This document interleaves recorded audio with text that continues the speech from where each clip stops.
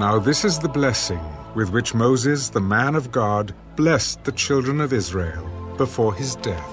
The Lord came from Sinai and dawned on them from Seir. He shone forth from Mount Paran, and he came with 10,000s of saints. From his right hand came a fiery law for them.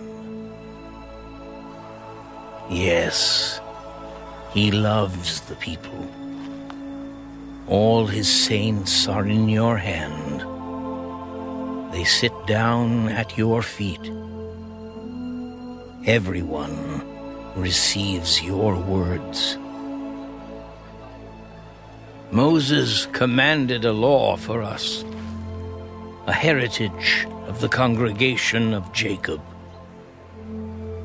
And he was king in Jeshurun when the leaders of the people were gathered, all the tribes of Israel together. Let Reuben live and not die, nor let his men be few. And this he said of Judah. Hear, Lord, the voice of Judah, and bring him to his people. Let his hands be sufficient for him, and may you be a help against his enemies. And of Levi he said, Let your Thummim and your Urim be with your Holy One, whom you tested at Massah, and with whom you contended at the waters of Meribah, who says of his father and mother, I have not seen them.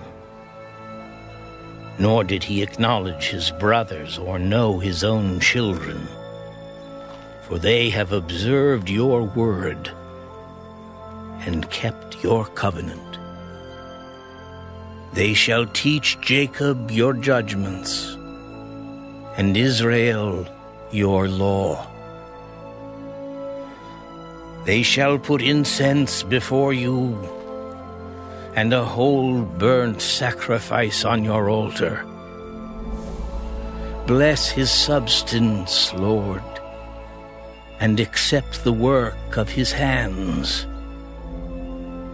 Strike the loins of those who rise against him, and of those who hate him, that they rise not again. Of Benjamin he said, The beloved of the Lord shall dwell in safety by him, who shelters him all the day long. And he shall dwell between his shoulders. And of Joseph he said, Blessed of the Lord is his land, with the precious things of heaven, with the dew and the deep lying beneath, with the precious fruits of the sun, with the precious produce of the months, with the best things of the ancient mountains, with the precious things of the everlasting hills, with the precious things of the earth and its fullness, and the favor of him who dwelt in the bush. Let the blessing come on the head of Joseph and on the crown of the head of him who was separate from his brothers. His glory is like a firstborn bull, and his horns like the horns of the wild ox. Together with them he shall push the peoples to the ends of the earth. They are the 10,000s of Ephraim, and they are the thousands of Manasseh. And of Zebulun he said,